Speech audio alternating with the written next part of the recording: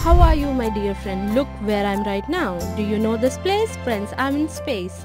And do you know what is this?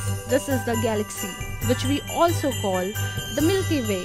Friends, this shining light that you see is our solar system where we live. Come friends, let me show you our solar system. Friends, our solar system looks something like this. All planets revolve around the sun. The sun is the main source of light for all the planets. There are 8 main planets in our solar system.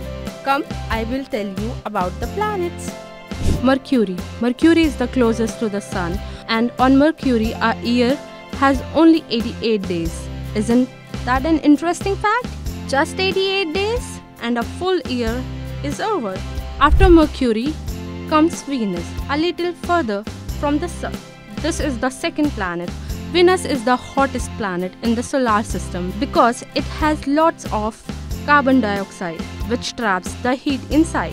Then comes our Mother Earth. Yes, Earth. This is my favorite planet, and all the reason why, friends, Earth is unique planet. Its weather is quite pleasant and it has water, land, which help us survive. Then comes Mars. Mars is often called the red planet because it appears red. Friends, there's a lot of dust here which stay for many months and covers all the entire planet. Then comes Jupiter. Jupiter is the largest planet in our solar system. Friends, this planet has 95 moons. Yes, 95.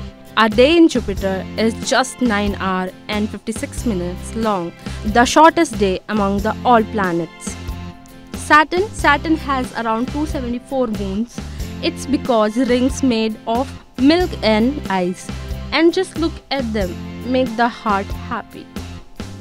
And then come Uranus. Uranus is a very cold planet, friends. The temperature here goes down to minus 224 degrees Celsius. It takes 84 Earth years to revolve around the sun. Most of time it remains dark. And then comes Neptune. Neptune takes 164 years Earth to revolve around the sun. Friends, this planet has 16 moons. Friends, do you know that our solar system also has 5 dwarf planets? Ceres, Pluto, Eris, make Huma.